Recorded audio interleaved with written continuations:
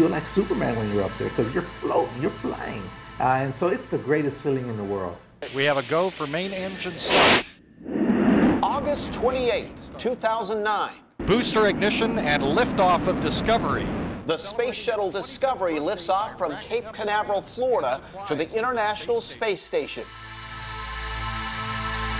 On board with the 6 other shuttle astronauts, 47-year-old José Hernandez, Stockton Franklin High School and University of the Pacific graduate. But his road to get there wasn't easy.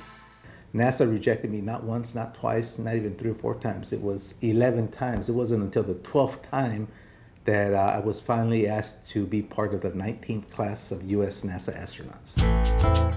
Jose came from very humble beginnings, an immigrant from Mexico, a migrant farm worker as a kid, picking tomatoes in a field like this one near 8 Mile Road in Lodi.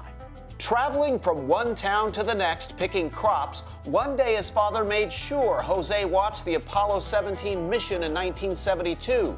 And to see it clearly, Jose was tasked with holding the antenna to get a clearer picture on the TV. I always tell my dad that that's why I became an astronaut, because I was holding onto the antenna watching astronaut Gene Cernan walk on the moon. But his father gave him a more important lesson one day in the family car after a day of hard work.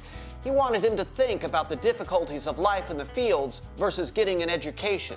He said, yeah, I'm not going to force you to go to school, much less get good grades, but if you're wondering what your future is like without an education, he said, welcome to your future. Jose listened and went to college, becoming an astronaut. But he says his biggest accomplishment? He co-developed the first full-field digital mammography imaging system for early detection of breast cancer.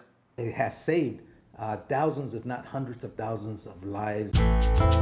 Now more of a down-to-earth guy, Jose runs his nonprofit Reaching for the Stars Foundation in Stockton to inspire youth to find passion in science, technology, engineering, and mathematics. So what's next for Jose? Well, Netflix is doing a movie on his life, set to shoot next spring or early summer.